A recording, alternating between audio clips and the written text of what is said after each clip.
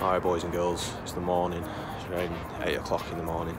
You all know how I feel about mornings, but anyway.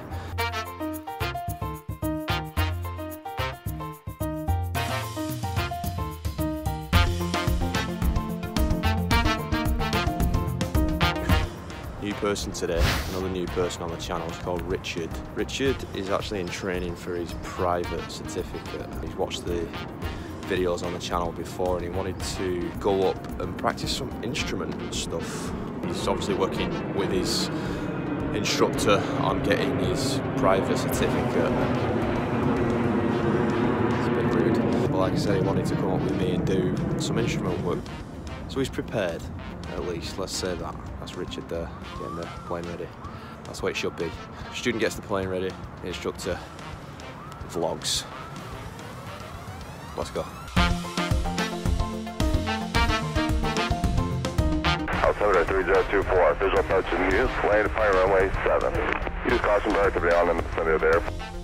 Like these guys are in competition to see who can read it off the fastest. No. Delta, got it. Alright ladies and gentlemen, welcome back to another video, welcome back to the cockpit. This is Richard. Hello. Kind of introduced without really introducing you. And you're coming along with us. This is a beautiful plane by the way. See from that I was mentioning last time that the panel is so clean. Shame the pilot flies like Morning Executive Tower, Skyhawk 3811 Sierra is holding short for runway 7, ready for takeoff. November 3811 Sierra, London Executive Tower, good morning. After departure, proceed northwest bound. The wind is 084, runway 7, clear for takeoff. Runway 7 clear for takeoff, 3811 Sierra. welcome to the sky. Beautiful morning. Absolutely.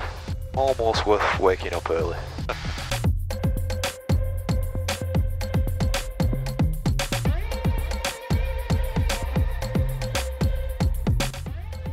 little hazy out there. A little bit. Forget the private check ride, go straight to your instrument, man. This is...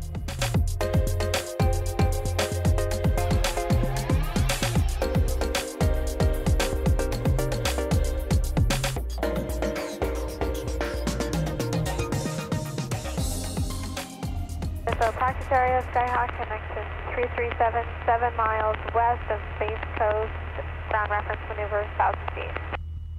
Is that Rachel? Yes. Oh Jesus.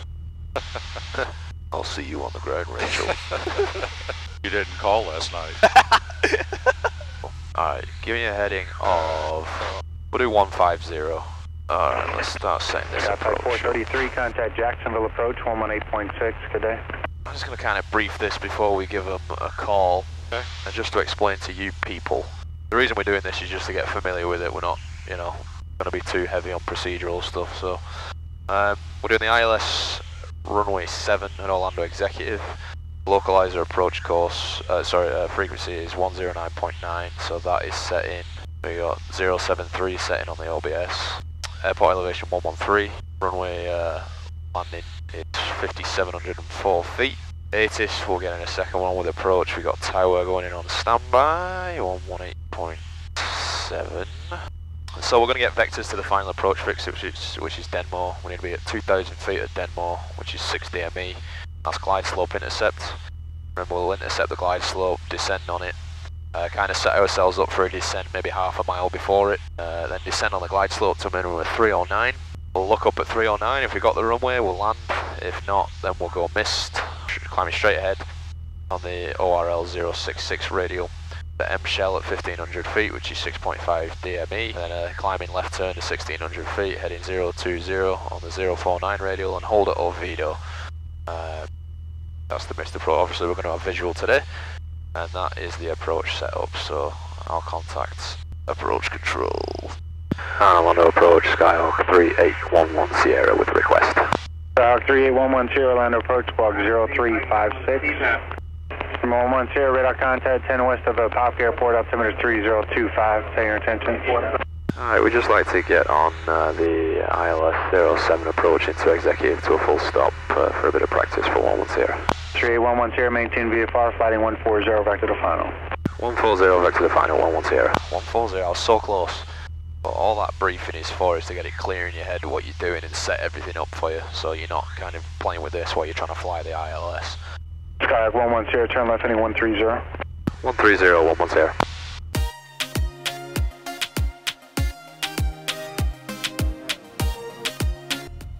So 21 miles, we're in nav mode on the localizer frequency, that's where we're getting signal.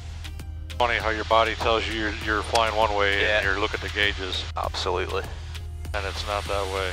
Really weird, isn't it? Yeah. I can see how somebody can get in trouble quick. Yeah. November 3811 Sierra is 6 miles from Denmore, turn left heading 100. Maintain 2000 till established on localizer, cleared ILS runway 7 approach. Left turn 100, maintain 2000 till established, cleared, ILS 7 approach, 110.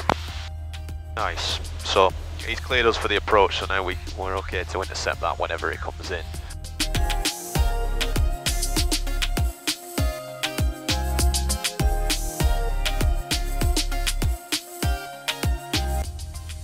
Alright, so now it's the edge of the donut. Start turning. Yeah. Departure. Kind of anticipate on the ILS. They...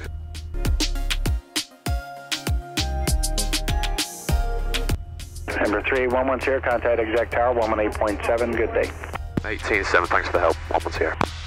And executive Skyhawk 3811 on the ILS 7, full stop. Sky 3811 Orlando executive ground, runway 7 clear land. Ground, okay. Runway 7 clear land, 110. Can we get a wind check? Number 110 wind 0805, altimeter 3024. Roger. Oh yeah, so 0805, so we got a little bit of a wind pushing us from the right side. So the heading here has got to change. So 073 is the approach course, but we've got to kind of crab into 080 to stop it pushing us in, or pushing us away from the localizer. That's when things start to become tricky in instrument stuff. What I like about what you're doing is you're not overcorrecting. A lot of people right now will be doing this and this and this, trying to get back on that course.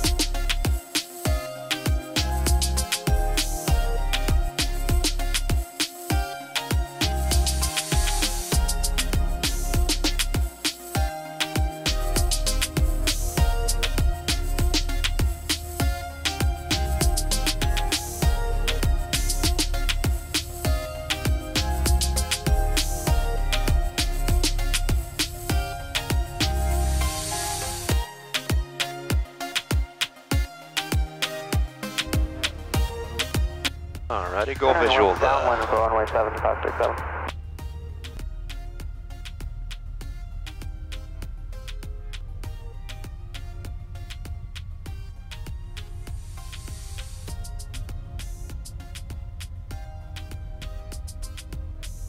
Yeah, I can see how quickly it would there. Yeah, I'm glad that happened today. I'll tell you why in a second. So, last time we flew, we had perfectly calm winds. Today we had a slight wind out the right side, which is kind of blowing us off. So you see that your heading has to be different than what it is here. So it's not going to be 073, you kind of got to point into it a little bit. So what was happening there was you were kind of chasing the needle a little bit. Once it was going off, you were chasing it. Then once it was going off again, you're kind of chasing it. You should let the needle chase you. You pick something, you stick with it, see what the needle does. If it's not quite right, change it again, stop, see what it does, and let it come to you. If you keep chasing it and stuff like that, it's gonna keep going off, and you're gonna be unstable on the approach. And that's what that was, and I'm very glad that happened. The opportunity is there for you to learn with that wind. Yeah, that was cool. Yeah.